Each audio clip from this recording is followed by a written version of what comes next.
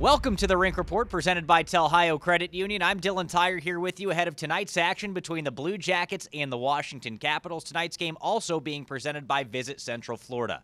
The Blue Jackets looking for their fourth straight victory in this one tonight against Washington, coming off of a 4-1 win last night in Ottawa, highlighted by 2 goals from Blue Jacket centerman Jack Roslovic.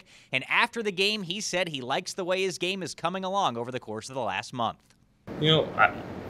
I'd say, it wasn't even this game. I think the last, 15 games, and I don't think I really had, too much point production, but, I just feel more patient with it, more calm, and, I feel like, I'm developing like all those skills that that will, boost me up, and, eventually, the points and the stats will come, but, it's all about really working on that defensive game and playing the long game. With tonight being St. Patrick's Day, we decided to put the Blue Jackets to the test and see how many green items they could name in 15 seconds. Okay, grass, a green leaf, bush. Green items, I don't know. I think that's it right now. I don't have anything else. Ready, set, go. Money, grass. A couple guys have green suits. The leaf, like the St. Patrick's Day leaf, clover. Time. That's it, eh? Broccolini, asparagus, leaves, grass, money, Minnesota Wild jersey, Dallas Star jersey, my hat, my case, money. Yeah, I guess we could.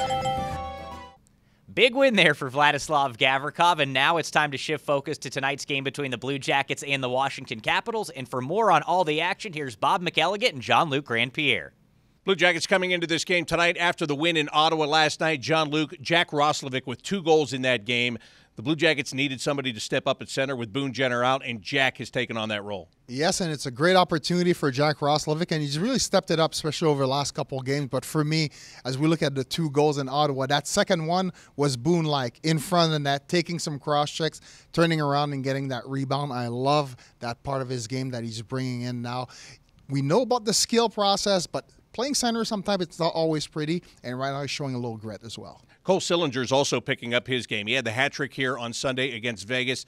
Again, you don't have to do that every night, but you just have to be solid. That's what Cole's done.